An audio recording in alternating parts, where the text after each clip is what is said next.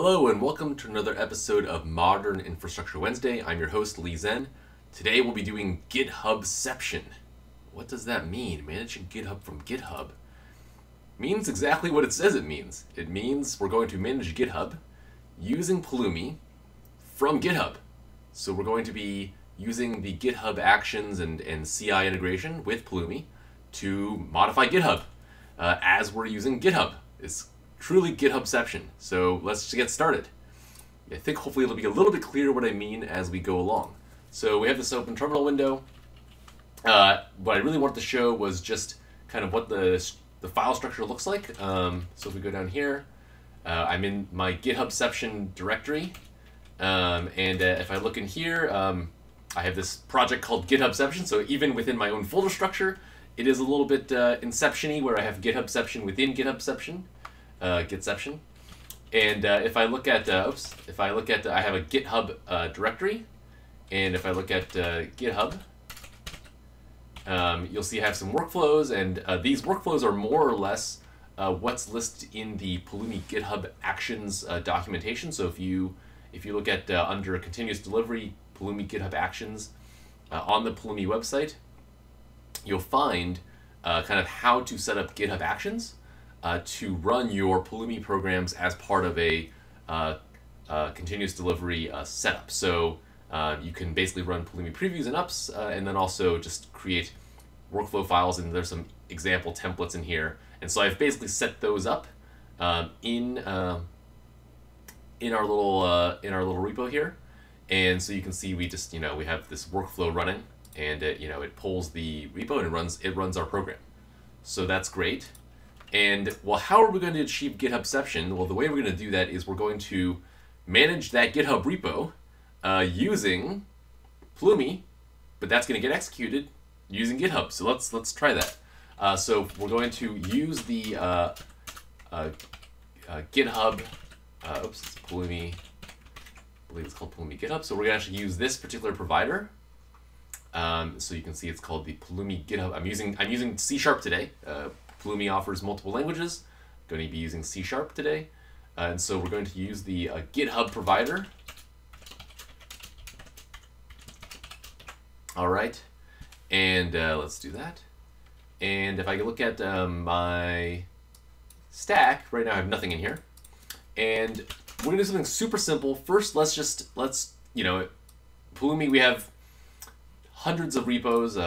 I think something like over 100 repos in Pulumi, and so it'd be nice to be able to manage all of our issues with the Pulumi program, which we can do actually. So our issue labels, and so let's create we're going to create a pull request to see all this happen in action. So let's switch branches.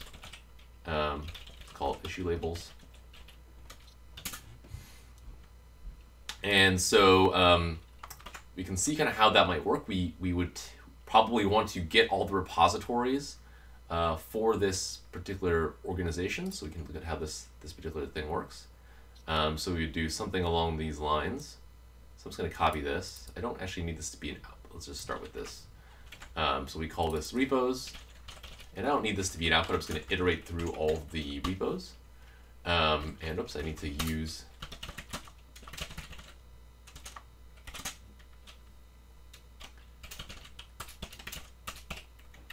Okay, and we're going to use this, and just like that.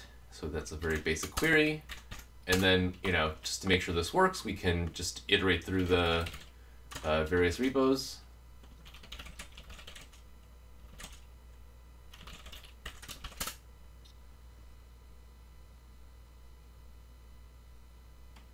Oops, and this should be the result. And we want the names, so we can go through each name, and we can just for now let's just use Pulumi log, and we'll just do this little debug thing here. So this just want to show you kind of how show you how the provider might work. So let's make sure I'm in the right directory. And I already have this configured with my GitHub token. So the provider has the GitHub token configured, so we should be able to execute and call this function, and it should spit out a huge list of repositories. So let's see if that works. And you can see here we have all these different repositories that get listed. So now let's actually do something against those repositories. So as I was mentioning, like one convenient thing you can totally imagine doing is going ahead and creating like we want to manage a common set of issues across all the repos. So let's do that. Let's like create an issue that's going to, issue label, I keep saying issue label. Let's create an issue label that exists in every single repository. And like, that would be great because then we don't have to manage different labels in different repos separately. So how can we do that? Well, if we go back here, there's an issue label resource. So we're just going to create one of these.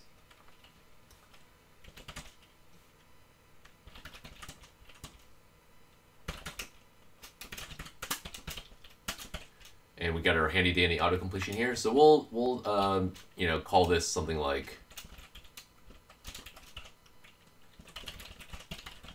example label, and we'll give it a new issue args, and this takes a color, description, name, and repository. So the repository is going to obviously be the repo.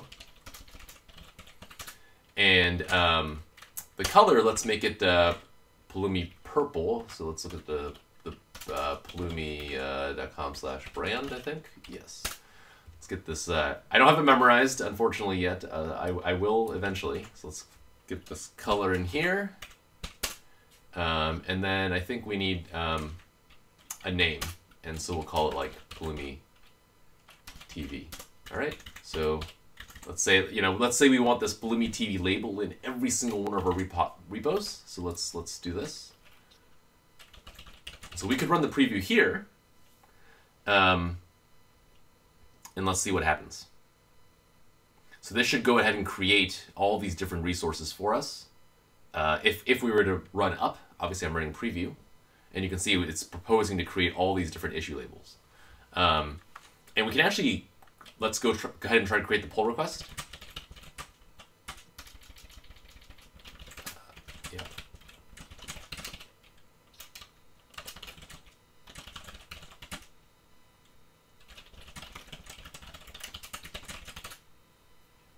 Oops, I don't have this upstream.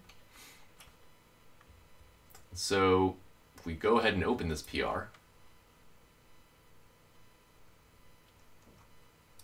we should get a action that will then, and now I don't have it set up to include the action here, but if we go look at here, we have this action that automatically runs to give us the preview. And actually, after this runs, we should get a comment on our PR from the Pulumi bot. So gonna wait for that to run, and through the magic of TV, we'll be right back. And we're back. So this run completed, and if we look at the actual preview run, you know, we did everything we said we would do. We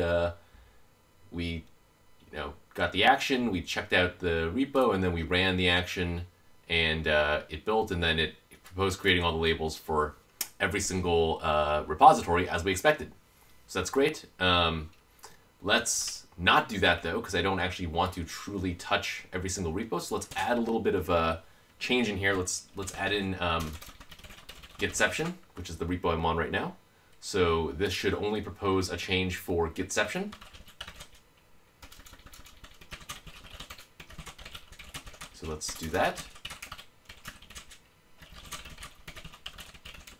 Let's only apply labels to GitHubception.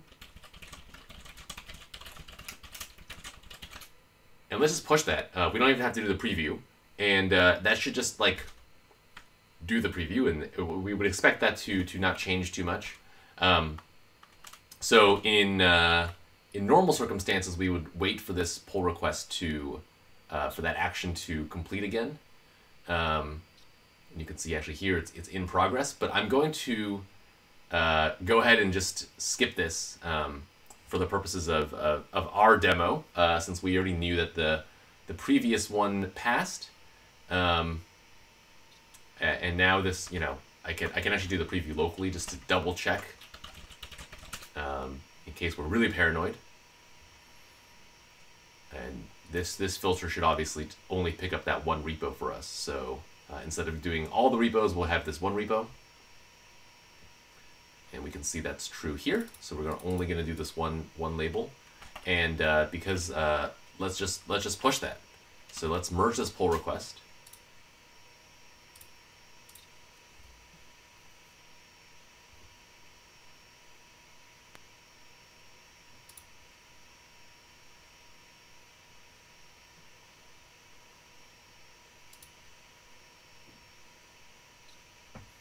And if we look at our commit history, we will have had,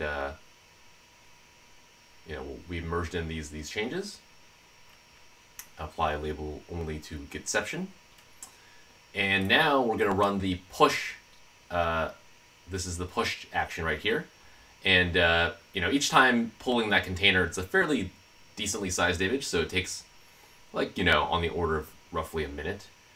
So I'm going to pause here and, again, through the magic of TV, show you the result in just a moment.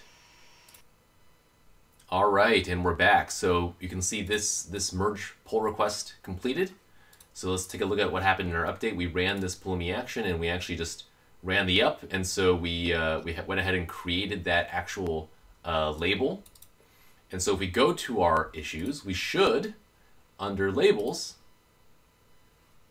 see a handy dandy Pulumi TV. What do you know?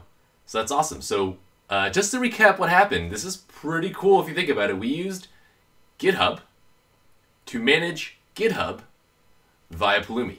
And so now every time we go ahead and manage and edit our Pulumi program and we go ahead and create a pull request, we'll see a preview for what would change about GitHub via GitHub. And then every time we merge that pull request, we will end up changing some part of our GitHub configuration through GitHub. So it's kind of nice little GitHubception here we're doing. And yeah, that's really what I wanted to show you, just kind of how cool it is to be able to put together a few things, put together Pulumi actions along with the GitHub provider to be able to control GitHub through GitHub via Pulumi. That's a mouthful, which is why I called it Gitception. And if you like this episode, please subscribe to Pulumi TV. Please like this video, and we'll be doing lots more fun Modern Infrastructure Wednesday every week on Wednesdays. Make sure you hit the notification button too to get notified of when new episodes come out for Pulumi TV. Again, I'm your host Lee Zen. Please follow me on Twitter. You can follow Pulumi Corp as well, and I'll post all the code to the Pulumi TV examples repo, which is listed here on the outro slide here. So if you go to PulumiTV.com, YouTube.com/PulumiTV, you'll also be able to get links to all the various repos as well. So yeah, hope you enjoyed today's episode. Thanks for watching, and we'll see you next week.